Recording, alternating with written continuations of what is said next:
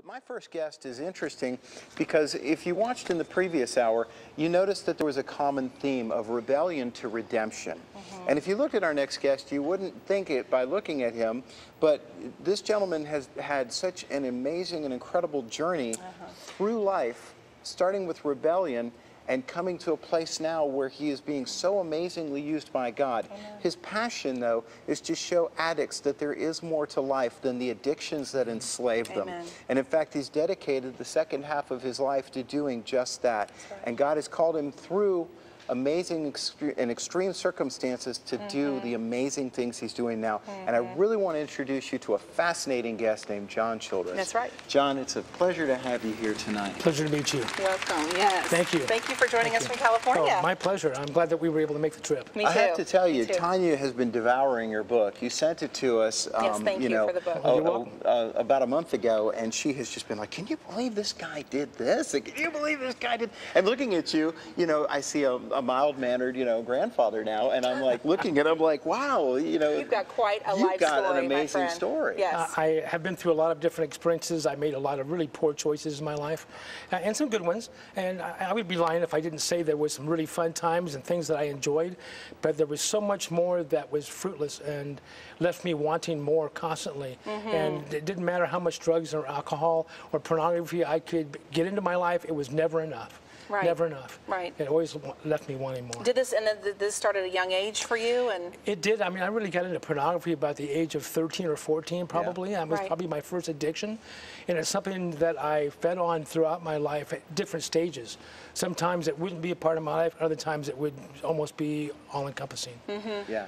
During parts of my life, especially when I was smoking crystal meth, it was an obsession.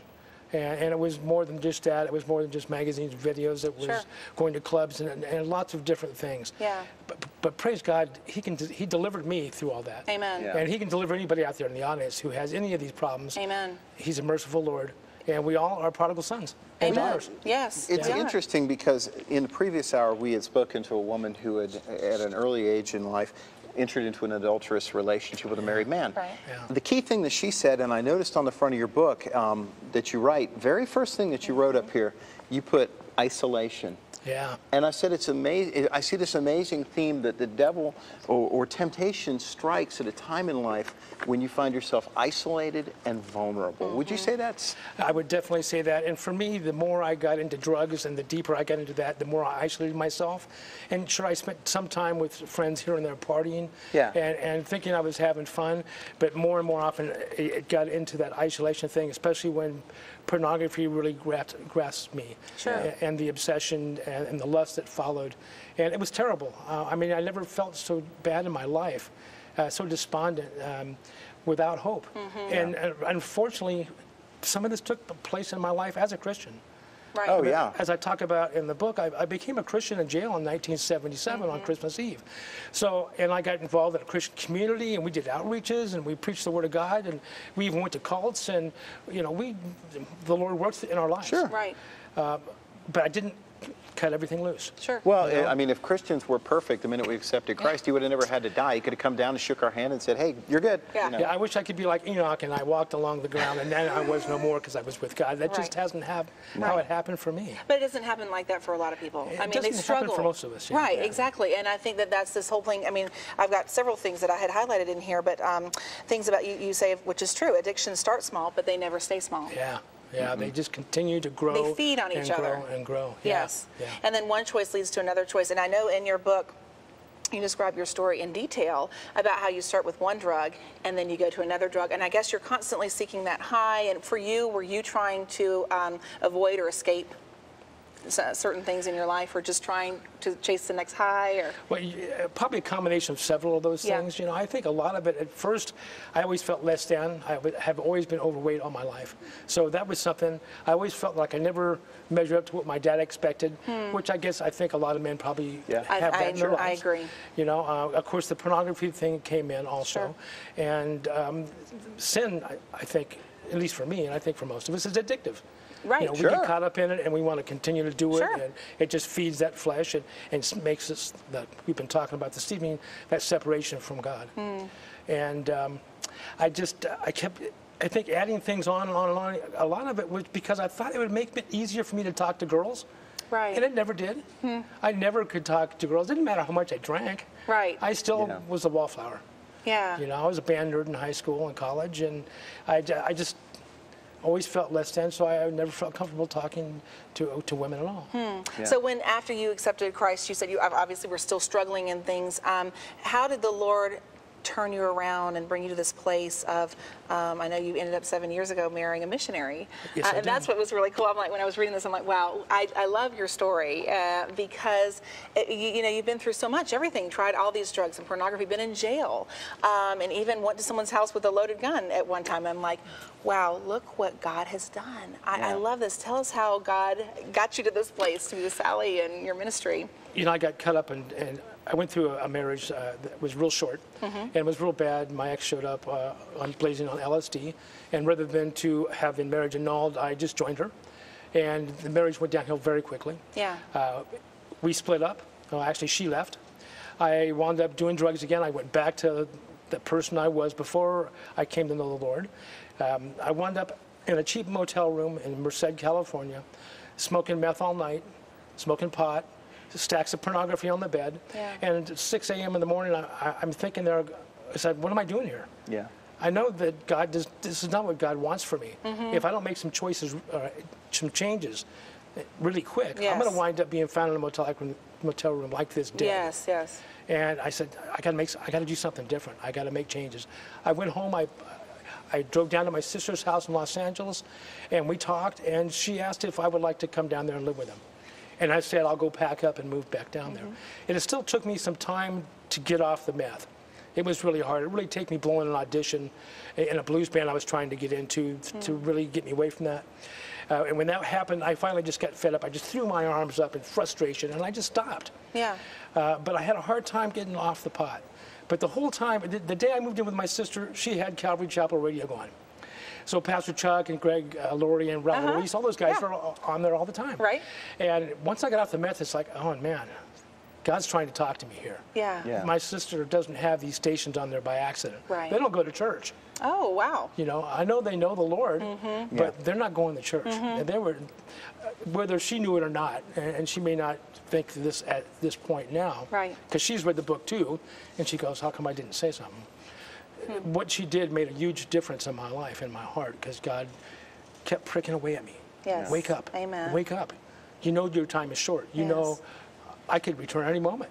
Amen. You know, we believe that. I believe that. The Lord can return any moment. Absolutely. You know, and I need to live like that, even if it's today or, 1,000 years. That's right. Yeah. So that was a huge changing point for me. Moving in with your sister and then It being was, exposed to that. yeah. It was monumental. Wow. And it still took a couple years. I went to dozens of AA meetings. I led AA meetings, and they were great, good peer support groups. I liked them, but I needed more. Yes. And I started going to church. I went to a Calvary Baptist church, and I met a guy who made a huge difference in my life. And the Bible studies and the men's prayer groups and the men's in church, I got on the worship team, all that. It was so instrumental in my life. It bound me not only together with God and through His Holy Spirit, but with my brothers and sisters in Christ. Amen. And the Lord really worked in my life. And I played in a Christian blues band for 5 years out in L.A. called the New King James Version Blues Band. They're still playing out there. Cool. And actually, when I moved back to L.A., I got the opportunity to sit in with them and play some blues again, and some of the music I love to play.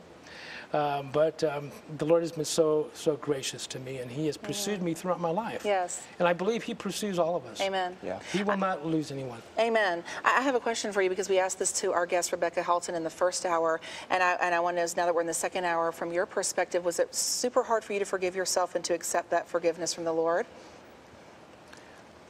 I accepted God's forgiveness, I think, pretty readily. I have confidence in Him. I have no confidence in myself.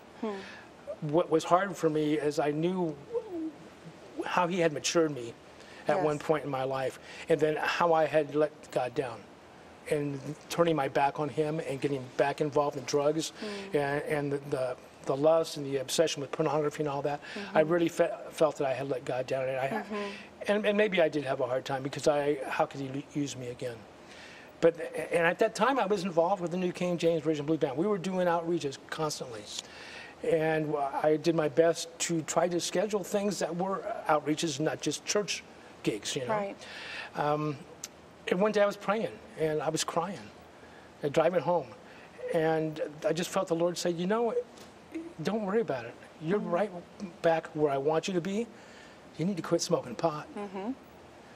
And I had to quit smoking pot. It was the hardest thing I did. I did so in tears. Because I like smoking pot. But you were obedient. But you were obedient. I was obedient. Yes. But it was hard, but it has had its rewards.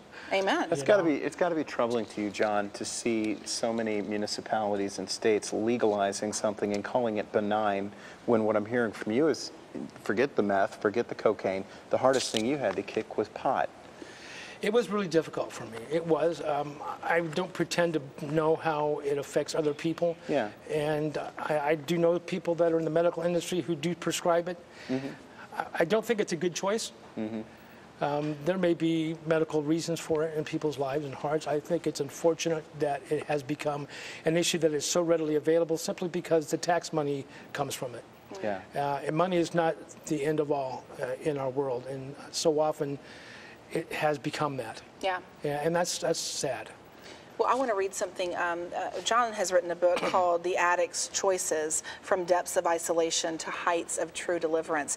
And near the end of your book, you said this, the distractions and temptations may not go away, but in my experience, God will give you the strength to confront those bad choices head on and make good ones instead. And this is what this is about. Even if those, sometimes we hear miraculous stories where they're taken away, and sometimes they're really not. This could be a lifelong struggle, but he's given us the ability to make the good or bad choices, and this is a daily walk, isn't it? It is. It is. Yeah. And I think some of the addictions I've had were taken away.